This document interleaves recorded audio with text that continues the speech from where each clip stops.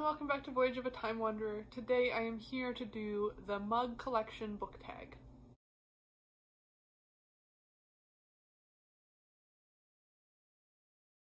The premise for this tag is to take the different mugs that you have in your collection and pair them with a book recommendation that kind of ties into the theme or design of the mug. From what I can find, this tag was originally created by the channel Olivia's Catastrophe, and I first saw it on the Personal Cozy Projects channel. So when I saw this type of video popping up in my subscription feed, I knew I had to do it during the winter months because it's just such a cozy idea for a tag, and I didn't really realize before then what a great diversity I have in my mug collection.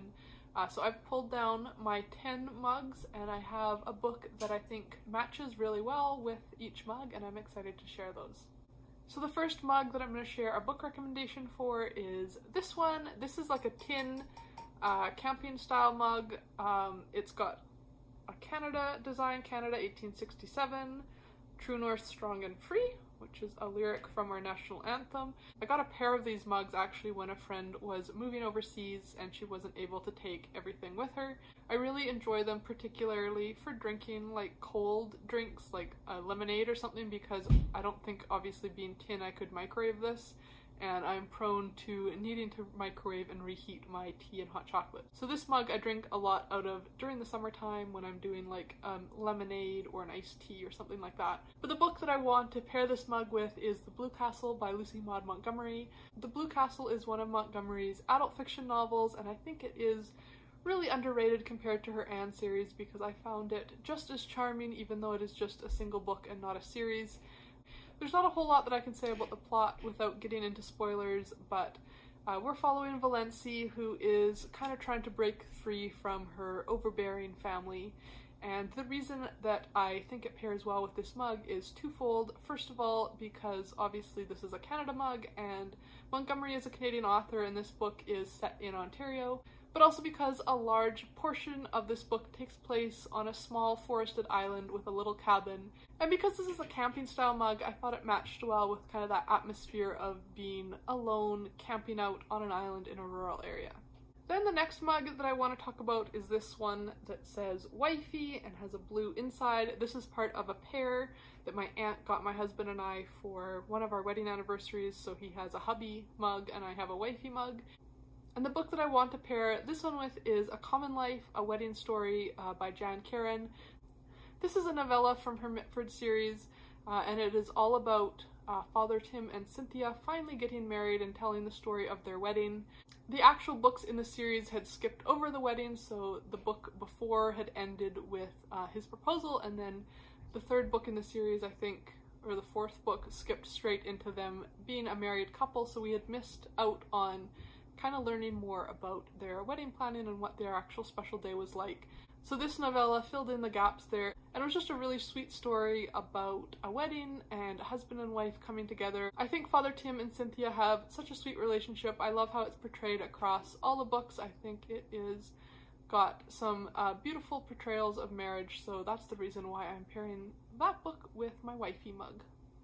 Next, I have this mug, which is a Starbucks mug from London. It's kind of got a cityscape in silhouette all the way around. I love how it has like the little color for Big Ben and the phone booth.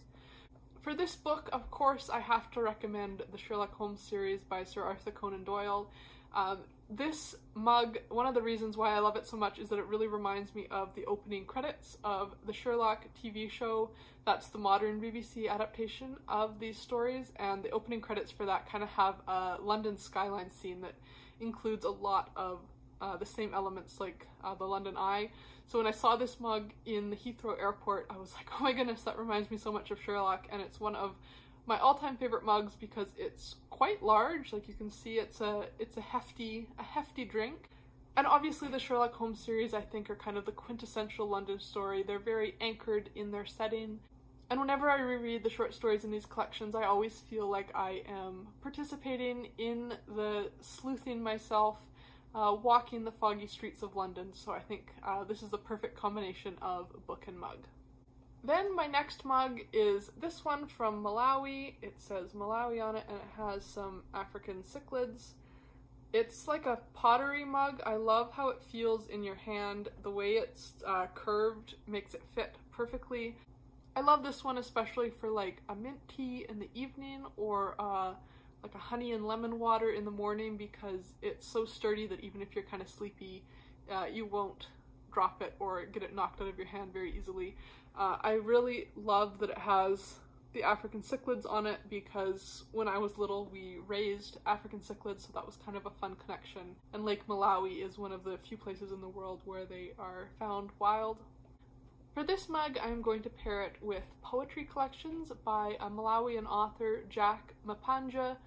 He is a university professor in English, and the first poetry collection he published, of Chameleons and Gods, included some poetry that was critical of the current government. And so he actually ended up being a political prisoner of conscience for almost 4 years because he was critical of the current president. The collection that I'm currently reading from him is called Greetings from Grandpa, and it includes some of his thoughts kind of as he ages and becomes a grandfather, some of his thoughts on current political issues, as well as what it's like to live in the African diaspora abroad.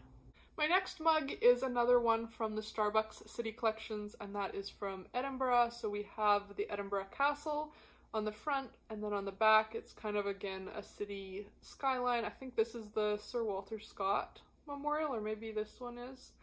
I got this as a souvenir when I was in Edinburgh, and the book that I'm going to pair it with is Coffin Road by Peter May. This is a standalone novel by my favorite Scottish mystery author. When I was in Scotland, Peter May's books were everywhere. Like every gift store you went into had Peter May books on display, particularly in the Outer Hebrides. A lot of his books take place on the Isles of Lewis and Harris, so when we were in that area, there was, I think, a lot of local pride in being featured in his books. Coffin Road is one of his standalone novels, and the narrative is split between Edinburgh, which is why I'm pairing it with this mug, as well as the Isle of Harris. We're following a few different perspectives, including a teenage girl growing up in Edinburgh. Her father had died by suicide a few years ago, but she thinks there must be more to the story, so she's trying to investigate to learn more about the truth around his death. We have a man who washes up on the shores of the Isle of Harris and has no memory of who he is or how he got there, and then the detective that's trying to kind of piece everything together. And it's a really interesting novel because in addition to having, I guess, all of your traditional thriller mystery elements, it also has, as a major plot point, the kind of current controversy around the use of neonics in farming and how that may or may not be leading towards bee colony collapse. So that is kind of the scientific issue that this girl's father was researching at the time of his death. So it was neat kind of to have that current issue in the world brought in as one of the main topics of the mystery. The next mug in my collection is this one that has a bunch of Converse sneakers on it. And when I was in high school, I absolutely loved Converse sneakers. I had a couple pairs, and that was pretty much the only shoes that I wore like year-round. So for my pairing with this mug, I had to throw it back to one of my favorite authors and favorite books in high school, and that is The Year of Secret Assignments by Jaclyn Moriarty. Besides being a book that I really enjoyed in high school, this is also set in a high school setting, so I thought it matched really well with my Converse mug. The basic premise of this book is that there are two different rival high schools that are paired up in a pen pal program, and so we are following a couple different high school students as they write letters back and forth with their secret pen pals, and then of course there's lots of teenage drama that ensues. The next mug in my collection is this one, which is ocean themed. It's got lots of different seashells on it, and then my favorite part is that on the inside here it's got a starfish stamp. My mom gave me this mug when I moved away from home for the first time because I was leaving behind the ocean to move into the interior of Canada. So it has those fond memories attached for it. And the book that I want to pair this mug with is Rag & Bone by Lisa Woollett. This is a book that I read for Nonfiction November last year, and it's all about what this woman finds while beachcombing and mudlarking. So some of the chapters are discussing her finds in the River Thames, and then the second half of the book is really about what she finds on the coast of the UK. And so just the layout of this mug kind of looked like we were beachcombing, like we found all of these shells, so that is what made me think of Rag & Bone. And the very end of Rag & Bone has a ton of pictures of this author's finds kind of laid out in a flat lay style that really reminded me of this mug. Then the next mug in my collection is my Keep Calm and Carry On British flag propaganda mug with the Keep Calm down the handle. This is obviously based off of the famous World War II propaganda poster Keep Calm and Carry On. So of course I had to pair this with some World War II era historical fiction, and I'm throwing it back to one of my all-time favorite series from my childhood, and that is the Guest of War trilogy by Canadian author Pearson. This trilogy of books follows a brother and sister, Nora and Gavin, and they were what is called British guest children, which were child war evacuees that were sent by their parents from Britain to Canada. I think in a lot of historical fiction it's kind of well known and well discussed that it was typical to send children from London into the countryside, but there was also, I think, just over 5,000 children who were sent all the way to Canada to host families here to avoid the conflict. And so these books start off just before the Blitz in London, and we see through these children's eyes kind of the tension that's building in their country and in their communities, and the difficult decision that their parents are having to make about how best to keep them safe. And then the majority of the three books is really about Nora adjusting to life in Canada, struggling with homesickness, hearing all the bad news coming back from home, worrying about her parents and her family and friends. And then by the third book, when the war is over, kind of all the emotions that come up with them returning to the UK back to parents that they haven't seen in a long, long time. The younger brother Gavin can hardly even remember his life before the war, and so we're kind of watching them try to readjust to what life would be like upon their return to the UK. So I think that that story and the experiences of British guest children in Canada really epitomizes the Keep Calm and Carry On message. So I think those three books are the perfect pairing for this mug, and now I kind of want to go back and reread that trilogy because it's probably been 15 or 20 years since I last read them. Then my next mug is this Tudor mug. So we have Henry VIII, and he's surrounded by his 6 wives. And this is one of those disappearing mugs where when you add hot water, the wives' heads disappear, which is very apropos. This is a mug that my sister actually got me as a Christmas present because she knows how much I love reading Tudor era fiction and love that time period in British history. And the obvious pairing for this mug is Philippa Gregory's Tudor Court series, but the book that I want to talk about particularly is The King's Curse by Philippa Gregory. This is kind of a unique book in her series because a lot of the other books in her Tudor Court series feature around one of the 6 wives and is kind of told from their perspective, but this book is told from the perspective of Margaret Pole, who was a lady-in-waiting to Catherine of Aragon and was also a cousin to Henry VIII's mother, Elizabeth of York.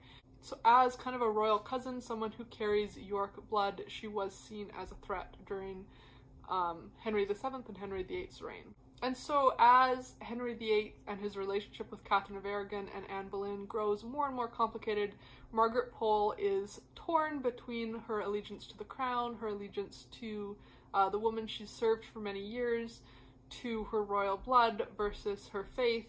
And we really see, I think, how incredibly toxic it would have been to have to live in the Tudor era court and how complicated the decisions people are having to make about how to show their loyalty and how to remain true to themselves at the same time. And then my final mug is this adorable little blue cable knit mug. I actually have a set of 4 of these. I actually got these in Zambia one of the times that I was visiting my husband before his visa was approved to immigrate to Canada. So when I saw these at the local grocery store in Zambia, I scooped them right up because not only are they blue, my favorite color, but they also have a great knitting motif and they matched my current dish set. So it was positively providential that I should scoop these up. So for this mug, because it has that cozy winter vibe to it, I'm going to choose The Little Book of Hygge, The Danish Way to Live Well by Meik Wiking. This is one of those books that came out during the height of the Hygge craze a few years ago, and I actually did really enjoy it and gathered some tips for how to make my winter living cozy. And a lot of those tips feature around knitwear, warm socks, candles, hot beverages. So I think this book, not only aesthetically, the cover really matches with the mug because of all the blues, but also in theme, it's a great fit. So I hope you enjoyed this little peek into my mug collection and maybe gained some new book recommendations as well. Until next time, enjoy wandering through the pages of a good book. Bye.